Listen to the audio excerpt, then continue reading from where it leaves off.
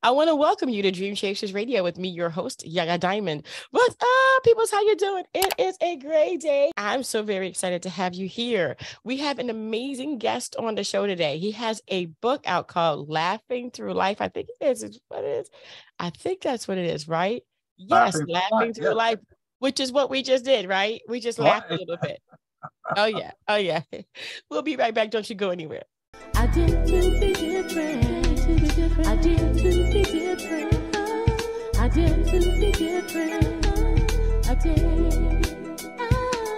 I did. I did to be different. To be different. I did to be different. Thank you so much for joining me and welcome back to the show. We have Mr. Larry Moran here to talk about his book, but let's go back a little bit, Mr. Moran. Let's go back into the beginning. Did you know that you were going to be an author? Well, not really. I actually worked as a journalist for 9 years in Indiana. I covered everything from sports to presidential politics. And then from there, I moved on to the federal government where I was an economist, but my job was to tell lies for the government. No, not lies. I was to explain the economy to reporters. And I did that for 33 years. When I retired, I decided to do a little bit of writing. I wrote a book of short stories, fictional short stories, and I have a novel out. Excuse me. And I decided to do something for my kids. I wanted to have some stories about my growing up years and actually my career as well, but mostly my family. I come from an amazing family. There were 10 kids in the family. We all love each other. We still do. We're all still alive. It's just wonderful. And so I wanted to share this with my kids, but I wanted to do it in a way that wasn't just me retelling stories. So a lot of the stuff in there is a little bit fictional. It's like I call it a fictional biography, but it is really an autobiography of my life. I And so love it. I love it. Give it to my kids basically as a Christmas gift one year. That's wonderful. Wonderful. I can see why you wrote a book called Laughing Through Life after coming out from the economy side. That's a Yes. joke. Yeah. Oh my gosh, the way things are now, but we're not going to get into that. We're going to stay over on this side because I like this side better. I like Laughing Through Life. So tell me about why I know why you decided to put it together, but the ultimate reason is that you probably wanted the kids to know, but why did you add that little fictional part to it? I'm trying to figure out how does that work in? Well, I did it because as I was sharing this with other people who weren't parts of my family, I realized that you needed to have stories that would interest a broad spectrum of people. And I actually believe this. The title of the book is absolutely true. I have spent my whole life laughing because I find humor in most things I do, even in the economy. But I mostly other experiences, and I just think laughter is a wonderful thing to share with other people. I think you're so straightforward that we can end this interview right now. I'm just kidding. Laughing through life, right? Okay, so let's go back. In your high school years, your college years, did you ever jot things down? Was there like an indication that you would become a writer? Well, in my high school years, I was a reporter for 3 Indianapolis newspapers. I shouldn't say reporter, but I was the person who would call them and tell them about my school's basketball and football and baseball games. And when I came out of high school, there were 10 of us. So my dad really couldn't afford to send me off to college. And I went to work for a newspaper as a sports writer. So I had that ahead of time. And I worked as a sports writer for about 2 years. Then I became very interested in let's say, the political atmosphere. And I actually moved into covering politics, which I did for another 6 years, working for various papers around Indiana. Wow. There's so many people that want to get into that. There's like the contributors online, and then you have the actual physical newspapers and, magazines and stuff. This is kind of like a really far off question, but when you got the jobs, when you got that, did you freak out a little bit? Not really. I was always actually sort of self-confident, felt like I could do a good job because I knew what I was writing about. When I was a sports writer, I knew sports very well. I see sports writers today that aren't really as interested in sports as I was. And then when I became interested in politics, and I'll tell you, one of my goals was when I entered politics, political writing, my goal was to be as fair-minded to everybody running for office as I could. And it seemed to work. And I had really close friends in the Republican Party and the Democratic Party. But my job was to report what they were saying, not to tell people who they should vote for, but to sort of explain what these candidates stood for and what they might do. And it was a wonderful experience. So I interviewed Richard Nixon twice, had dinner with George McGovern once. So I had some pretty neat experiences. It was actually, I can't say I interviewed him, but I was at the airport when Bobby Kennedy came to Indiana on a presidential campaign about a month before he was assassinated. So it was really a great experience. Wow, that is amazing. I mean, okay, so you've done all that, and a lot of people don't have that self-confidence. How did you get that? How did you, I mean, I know you knew. I mean, there's so many people out there that know, you know what I mean? They know more than Right. some of these people that are already out there writing. But how do you get to the point psychologically that you know that you can do this job and have the confidence to do it? Well, I don't really know how to answer that other than to say that I had a wonderful mother. She gave me self-confidence. She always told me I could do anything I wanted.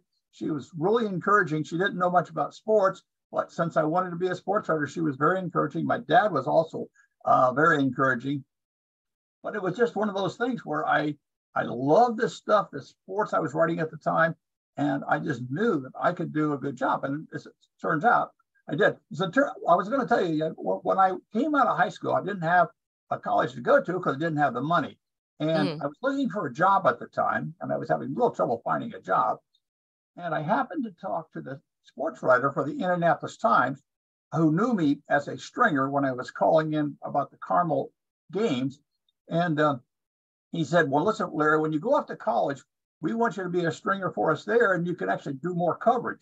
And I said, well, I'm not going to college right away. He said, what?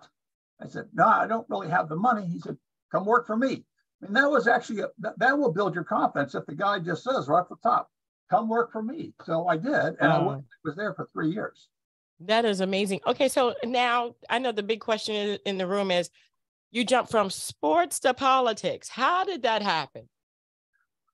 Well, in the mid-1960s, that was I actually think the 1960s was perhaps the most interesting decade in the 20th century. I mean, we had everything from presidential assassinations. We were very close to nuclear war with the Cuban Missile Crisis. There were just many, many things. But at any rate, I was very much interested in what was going on at the time. And I felt that as a journalist, I needed to know as much as I could. By the way, that is another key that I think in my own personal experience, I love to learn stuff. Even to this day, I'm taking college classes to learn stuff. I just different things. But that was a key. And so when I told my boss at the Indianapolis Times I wanted to cover politics, he said, okay, we'll move you out of the sports department. We'll move you into the news department. I mean, it was just that simple for me. It wouldn't be simple for everybody, but it was for me. And when the Indianapolis Times went out of business, they literally went bankrupt. They helped me get a job as a political reporter for a Kokomo newspaper. And from there, I moved to a Bloomington paper where I also worked as a political writer. And one sort of interesting anecdote, when I was working for this paper in Bloomington, the owner was a big Richard Nixon fan. And he came down with a dictate that we were not going to have anything negative said in the paper about Richard Nixon. And I was the political reporter, and I was not going to buy into that. Now, I actually was I believe Nixon was a good man, but I didn't think a journalist should take that approach. So I told my editor, if that's the rule here, I'm leaving the paper, which I did. And almost a week later, I got a job at the crosstown newspaper, the Herald Telephone, as their political reporter. But I mean, it was kind of an interesting thing. But I always wanted to learn and to tell people what is going on in the world. Wow. To me, that's just so cool how they helped you too. I Yeah, mean, because they had that confidence in you to know that you could just jump to anything and be successful at it. right. That So is you may amazing. ask me how I got into the government. Well, I was thinking at the time, since I could not go to college out of high school, when I Mhm. moved to Bloomington, actually, I did this from the outset, but I was only doing it part time. But I started going to school full time. So I was going to school full time, and I was a political reporter for full time in Bloomington. And I was majoring in not journalism. People said, you already are a journalist, don't major in that. Major in something that you want to write about. And politics to me is about 90% about economics. Not economics in the sense that you might think, but we all have to make decision choices. And so I decided to major in economics, which I did. And when I came out of Indiana University with a degree in economics, I thought, why don't I go to Washington, D.C., work for the federal government? Maybe I can contribute to having a better economy in our country. And so I moved from, now that was the scary part. That was That I must didn't, have been scary. that was scary because I had been 9 years as a journalist and I loved the job. I loved going to work every day, but I decided I wanted to do something for the country. And my choice was to go work as a government economist. Oh my gosh. What was the shock? I mean, there had to be something. Well, okay, I'm not sure what you made the shock, but here's what happened to me. So I Uh, went to work for this guy in the government. It was actually in the Census Bureau at the time, but I was making estimates of economic activity, and I told him that they were making these estimates in the wrong way, and I was able to prove it mathematically to him. And here's what he said to me. He said, "If you work for the government, you're going to find out that if the government does things wrong long enough, it becomes right." And I said, "I'm not working for this guy anymore." And I about 2 weeks later, I got a job in another agency. But that was the shock to me because there is that mind frame in certain people in the government that if they do things wrong enough, it becomes right. And oh my gosh. for the years that I worked there, I worked 33 years after that. I never met anybody quite like that. I don't know if I want, you know what? Actually, I want him booted out of the office. I did too, but I couldn't do that. I could just boot me out. Oh my gosh, that's crazy. That is horrible. I mean, Yeah. to have someone represent the America, I would have left too. Yes. I Yeah. would have left too. And I'm glad you did. I'm glad you stood for what the Yeah. American people need, which is truth, Right. real truth, not like eventual truth, No, if no, there no, is no. such a thing. There are facts, and you can present those facts, and you can do it. Really, you can do it. I think there's so much today that is sort of, if one side is telling one story and the other side is telling another, but there really are ways to tell that same story in a more neutral and a more universal way. I'm sorry we don't see that more, but we don't. Wow. Well, laughing through life is your story plus a few different extra such and suches to Right. make it interesting. So tell us about that book. Tell us, what should we be getting from that book? Well, I think you should. I hope you laugh. One of my favorite stories, and one of the stories that has been best received, is a story called "Who's Your Hysteria," which is relevant right now. It's about I was a junior in high school, and I had this big crush on this cheerleader, but I wasn't successful. And so I happened one afternoon to be at a roller rink in Noblesville, Indiana, and there she was. And what do teenage boys think? Faster and stronger is better. So I started rolling around the rink as fast as I could to impress this girl. And what do you think I did? Accidentally. No. Did you Not, fall? I did, but right in front of this girl. Her name was Donna. I fell Oh right, no. and she fell down. Now, I didn't really impress her the way I had intended to impress her. So, and I was really downhearted after that. And so I decided the only way for me to win her heart was to become a star basketball player. Well, Carmel is a small town. When we moved there, there were 500 people in the town. Today there's about 90,000. There was 500 people. But I did make the team. I was able to make the team. All you had to do was run up and down the court without tripping over your own feet. And I made the team, but I never played in games. Just never played in games. And I was not going to impress Donna by not playing in games. No. Then to what's called the sectionals. It's like the NCAA tournament that's going on now, but at the state level. And it's really crazy in Indiana. People love that tournament. And we were in the finals of the sectional, the last game of the sectional. We were going to move on to the regionals.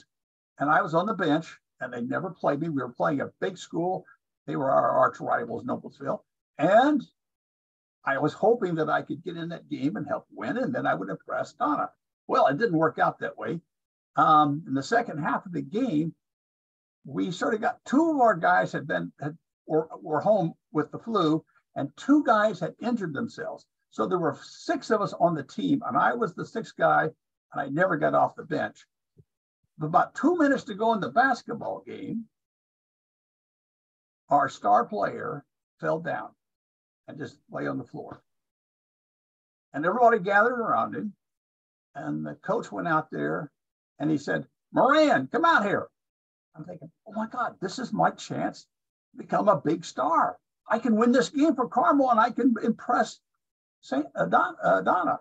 And so I went out there, and the coach looked at me and said, "Larry, take off your pants." I said, "What?" He said, "Larry Isley has ripped the seat off his pants. He needs your pants." And so I had to take off my pants and give them to Larry Isley. And that's how I made my contribution to Carmel High School basketball. Well, I mean, a lot of people would have thought that was a terrible experience. I actually thought it was funny. And it is funny. But at the same time, it is terrible. I mean, did you have your boxers on? I did, but I mean, so anyway, they covered me up the best they could. But so anyway, that's the kind of thing. There are other stories like that people might not, if that happened to them, might not really find. But I just am able to laugh at myself. I don't take myself too seriously, and life is really good that way. Oh my gosh, I literally imagined that. Yeah, I've been blessed. I have a wonderful family. I have all these wonderful siblings. They're great people. I have 4 great kids. I love my kids. And so life is really good. That's wonderful. I'm so happy. And it wasn't with that girl, though. Not with that girl. Not with that girl. There are a couple other stories. By the way, some of the stories that I put in there about my romantic experiences were absolutely true. I only had one blind date, and that didn't work out as well as I wanted it to. But anyway, you just have to smile and go forward. I think this would be a great movie. Are you going to do it? Are you doing a script, or what are you doing? Well, I haven't really thought about it. People have mentioned it to me. I think this might make a good TV show. I'm not sure you could do it in a movie because, well, you could do parts of it in a movie. Right. But some of the stuff that happens, I'll tell you a real quick story that happened when I was working in the government. Now, that would make this a movie a little bit too long, but it's a true story. When you live in Carmel, like we did, and when it was real small, you had to learn to entertain yourself. And we did that very well. We played games. Actually, my sister Carol and my brother Howard and I put on plays for neighbors and friends in our garage or in our attic. But at any rate, while I was working for the government, I came home one year to visit my family. And we were sitting around the porch with some of my younger brothers. And I was saying, Carmel's changed. When I was here, Carmel was so small, you could blindfold me, take me any place in the town, take the blindfold off, and I could be home in 10 minutes. Well, and my brother Danny said, "Well, I can do that." I said, "No, you can't." So we blindfolded Danny. This was like about 10 o'clock at night. We blindfolded Danny. We took him someplace, and he got back in 10 minutes. Well, we were all impressed. And there was a friend with us named Roger. And he said, "I can do it too." And I had a plan. So I said, "Roger, you can't do it. I bet you can't do it." So what we did was we blindfolded Roger. And the concept was we were going to take him behind the school take him into some wooded area, take the blindfold off. If he came out of the correct side of the woods, he would be able to get home. But if he didn't, he would have no idea where it was. So we put him in the back of the car. This is about 1:30 in the morning. Oh my God, no. We pulled into the school parking lot, and we started to get out, and we hear, police car pulls up. And this guy, I don't know, was it Barney Pfeiffer, who it was, he says, stay in the car. So we all stayed in the car. 2 other police cars showed up. And finally, a 4th police car showed up. And they said, get out and put your hands on the car. There were like 4 of us in the car at the time. And anyway, one of my brothers, Howard, he wanted to fight the cops. Howard, they're doing their job. But anyway, we got out of the car, and I figured since I was the oldest, I should be the one to explain this to the cops. So I told him what we were doing. And he said, let me see some ID. And so I showed him my government ID. That's what I had. It was easy. He looks at this ID and says, you work for the federal government? And you're playing hide and seek at 1 o'clock in the morning here? He said, no wonder the government's in terrible shape. So anyway, those are kind of stories that you would find in my book. Oh, that is hilarious. Oh my gosh, that should be, a TV show or even a short movie or something. That's just amazing. I think you should go for it. Yeah. I would literally want to see this. Like, where did this guy end up? I mean, seriously. Especially on the basketball court in your boxers, giving your shorts to someone else. That right there, that I want to see. That is amazing. You can see that I sort of don't take myself too seriously. I don't think life, I think there are really important things that you have to be serious about, but don't take yourself too seriously. And life has its ups and downs. Yeah. But you have to learn to laugh. And that's what I want people to know. Learn to laugh. That's it. That's it. Well, thank you so much, Larry, for being on the show. Where can people find your book, Laughing Through Laughter? Laughter. Was it Laughter Through Life? I'm laughing through life. I'm sorry. Laughing Through Life. That's okay. They can find it on Amazon. They think they can find it at Barnes and Noble. So it's out there. Awesome. Well, we'll put the link in the description box below. So it's Laughing Through Life. Laughing Through Life. Yeah, it's on Amazon and Barnes and Noble. Definitely. And we'll put that link in the description box below. So it'll be easy for you guys to go ahead and laugh through life. Okay. Thank you very much. I've enjoyed it. Thank you. And it was wonderful. And thank you. Okay. Yes. When you come back or when you literally do a movie, you have to come back and let us know. I will do that. All right. Yeah, definitely. Okay. And I want to thank you guys so much for tuning in. Don't forget to dare to be different. And until next time, guys, don't forget to laugh through life. Until next time. Bye. Bye-bye. Thank you so much for stopping by. Don't forget to like, comment, and subscribe to this channel. Hit that notification bell so you'll be notified the next time that I upload. And don't forget to dare to be different. Until next time, guys. I dare to be different.